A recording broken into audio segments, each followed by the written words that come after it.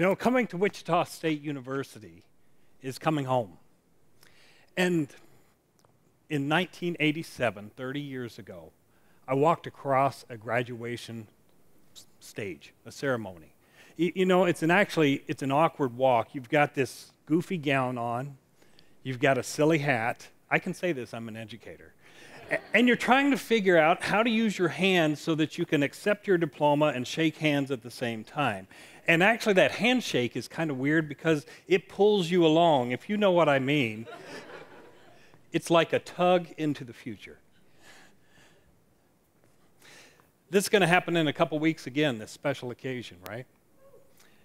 And those graduates are going to become change agents wherever they are. They're going to become change agents in their workplaces. They're going to be change agents in their communities, in the state, in the nation, wherever they are in the globe.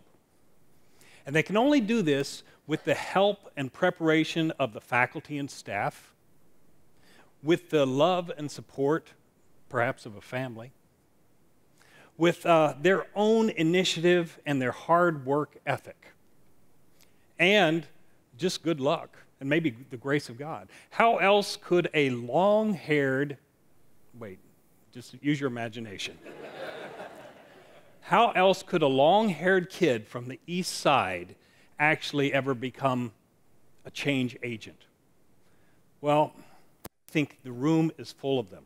Let me explain a little bit more. I think there's a lesson. My path has been engineering. There's a lesson I can share that should be true for every vocation, for every discipline. It's this. Catch this.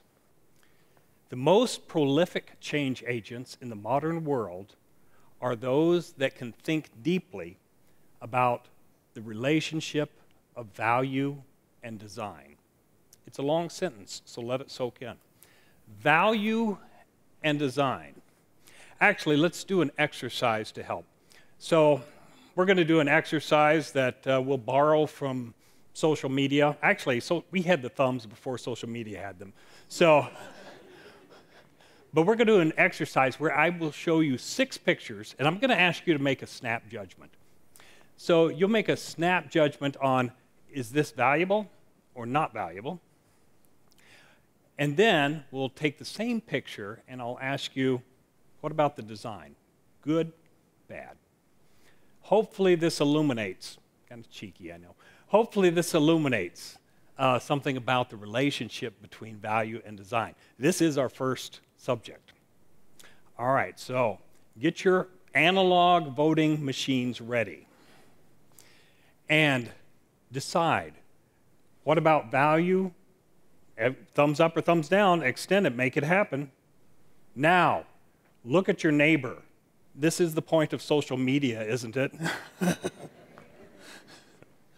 Okay, so I'm looking for thumbs up, thumbs down. I see a mix. Let's talk about the design, okay? All right. I love to see the mix. So, did anybody think about LED lighting? Well, how does LED affect value? Does it affect the design? Let's take the next example. The wonderful old pencil sharpener.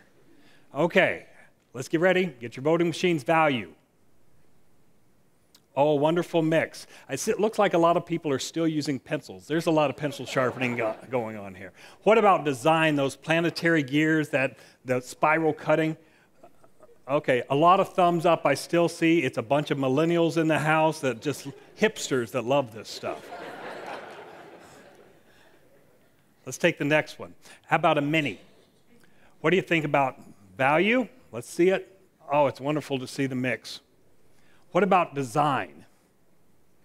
All right. Those of you who still have your thumbs up, do not carry much luggage. This one's a little bit harder. This is the Golden Gate Bridge in San Francisco.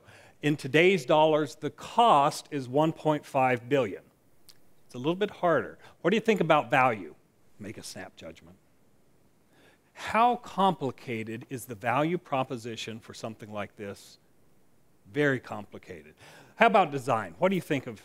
Okay, pretty unanimous. All right, now I want to show you one more where value and cost may differ. Hopefully that example kind of pointed that out. Here's another one where value and cost differ. What about that blood glucose meter? All right, let's see it. Value, it looks pretty unanimous. What about design? Just based on what you see. Mobile. Okay. You ready for the punchline now? Here's the punchline. Let's take your degree. Maybe you are pursuing a degree. Maybe you have thoughts of a degree. Let's take that degree, and I want you to assess value. This is a darkened room. I know we're at a university, but you can vote however you want. Nobody's going to see you. I will see you. Okay, it's a mix. What about the design of that program of study? And, oh my, I will not report out the results here. Well, this was the dilemma of a student. I came out of my faculty office. I found Ben sitting on the floor. Let me give you a description. Ben's got a flannel shirt covered with a canvas jacket.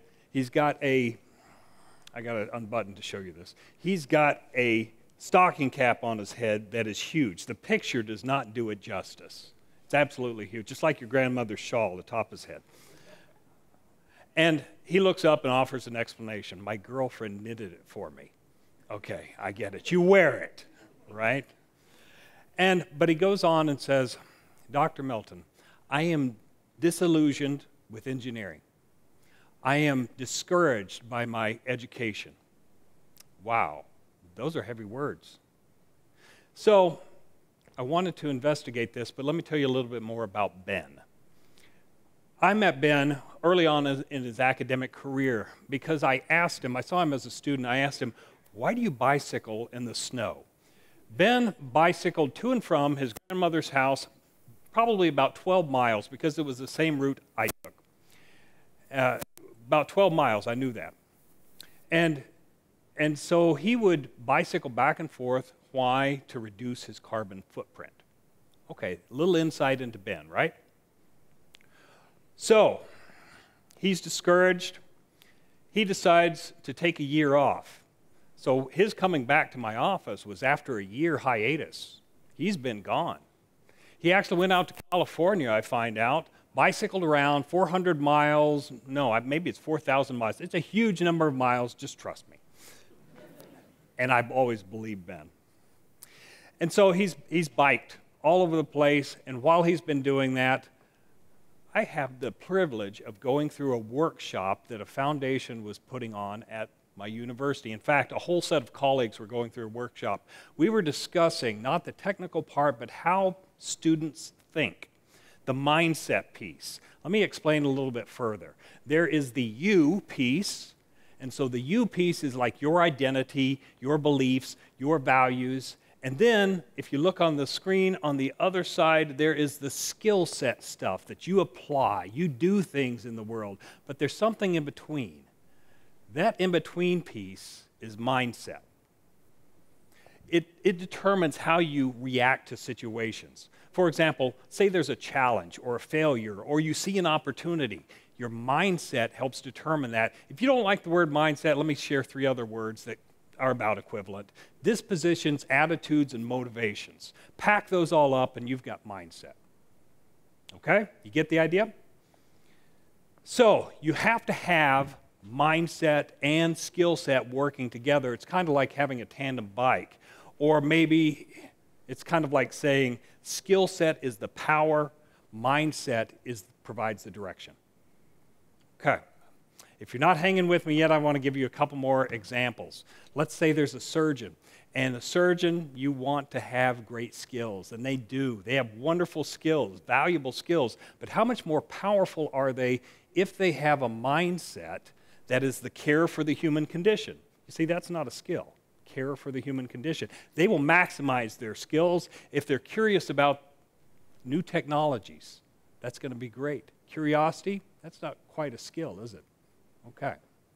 So, take a second example. A police officer. They are trained in the use of weapons. They know how to drive. They can communicate authoritatively. That's all the training.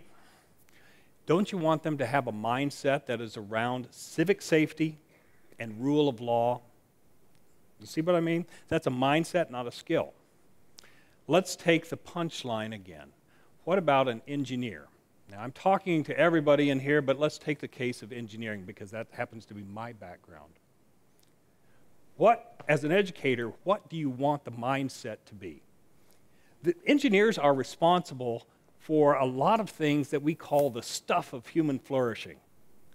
They create things, they take resources and figure out how to scale it so it makes everything better, easier, faster, cheaper. So what do you want an engineer's mindset to be? It's behind me, actually. It's about curiosity. You want them to be curious about what's coming next. You want them to connect information together. You want them to think about value and create and deliver value. In fact, those three things are the 3 C's. That's what I've been working with a number of colleges, and we have picked up those 3 C's, the theme of this conference. This is the definition of an entrepreneurial mindset for us. So the first one, curiosity, connections, and creating value. It's wonderful to have this behind me. I wish we had one of these. Mindset. Are you stuck with it? Is it your personality, or can you change it? A Stanford psychologist who studies mindset gave children puzzles. She would give them a puzzle, and the child would come in and solve the puzzle. On a second visit, she would give them a choice.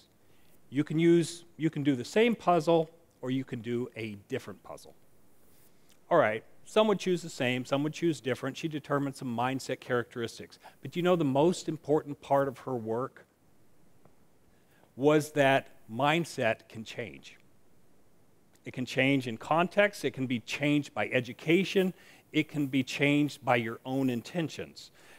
But if all those are working together, your own intentions to exercise that mindset in a certain way, you may need a spotter, that's pretty good, or a coach or a professor. But this is all about exercising and developing a certain way of thinking, a mindset that is that in-between filter. It's back to Ben. Okay, so I was in this workshop, so I asked Ben a question that I had never asked an engineering student before. In fact, instead of a normal reaction to Ben, he had to finish a few classes. I could have just enrolled him in those classes and got him going, but I said something, asked him something different. I said, Ben, forget about electrical engineering. That's like heresy. Forget about electrical engineering. What do you want to do that creates value for other people? Ben got excited. He started talking about hydroponics. There's fish in the bottom of this tank. The fish create waste. That gets pumped up and it feeds lettuce. And then that whole ecosystem becomes something that I could not figure out how electrical engineering fit into. But because of this workshop, I had other colleagues that were thinking about creating value. So I sent Ben over to the office of a young, energetic chemistry professor. She didn't happen to be there, so he waited outside. He waited outside for half a day. This part of the story is, I just have to relate to you because I wasn't there. Ben was sitting down. She's walking back to her office. Ben looks up and says, Dr. Melton sent me. She steps around him into our office, closes the door, and calls me. This part I know. And she says, is this guy okay? And I reply, don't worry about the stocking cap. He's got something you want to hear. It happens that she was working with biodigesters. Biodigesters are a mechanism in which you produce methane from sewage, waste, field waste, whatever. You produce methane, and methane can be used for energy sources. That's what she was working with. It turns out that Ben's electronic knowledge in terms of data acquisition, signal processing, and controls could be applied. What a match. he found out how he could create value. This just furthered his entrepreneurial mindset. A little aside. When I was on campus here, I used to wear this button on my jean jacket. I still have it. I mean, it literally is this button. I know you're thinking this is a desperate cry for help. But it turns out there is actually a really good reason to love an engineer. One reason, is that a Berkeley economist found that an engineer in a metropolitan community creates 5 additional jobs. They are the highest job multiplier that you can add to a community. It's because they create exported tradable goods, and they need to contribute to the jobs of a baker, a grocer, a doctor, a dentist, a barber. Well, some contribute to a barber. So love an engineer. Even if it's difficult, it helps the neighborhood. Putting engineering together with this entrepreneurial mindset is not exactly a natural thing.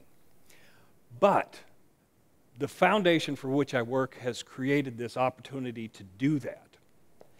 And so we're working with 28 different universities, 3,500 engineering faculty members, and we're also including many other faculty members to educate 50,000 engineering students, and it's growing. And you can see in the middle red dot that WSU, I'm pleased to say, is part of this network. This is a picture of Ben. You want to hear the rest of the story? All right.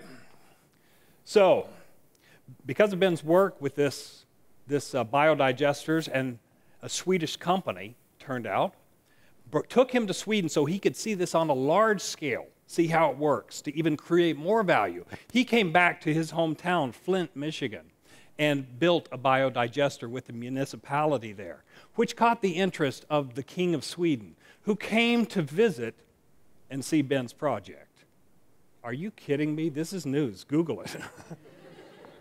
Weird, crazy stuff happens when you create and deliver value. So what's the takeaway? The takeaway is that everybody in here is a change agent. You can exercise that. This may seem silly to you, but it's the start of an entrepreneurial mindset where you're thinking deeply about the relationship of value and design. Thank you.